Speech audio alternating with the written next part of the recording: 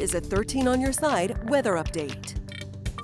Hello everyone, I'm Chief Meteorologist George Lessons. We got a half and half weekend coming up. First, we're going to see some scattered showers on Saturday. Not all day rains, not everywhere, and we'll dry out on Sunday.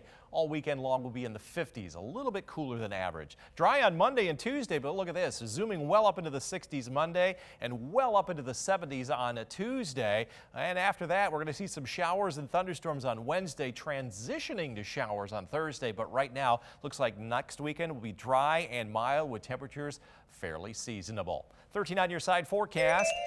Nearly 100% of the area will see at least some light rain through late evening. Dry Sunday, Monday, Tuesday. Gets kind of breezy as it pushes that warm air in. A little bit humid on Wednesday, and then we'll cool off on Thursday with those showers. But by next weekend should be dry with temperatures back into the 60s.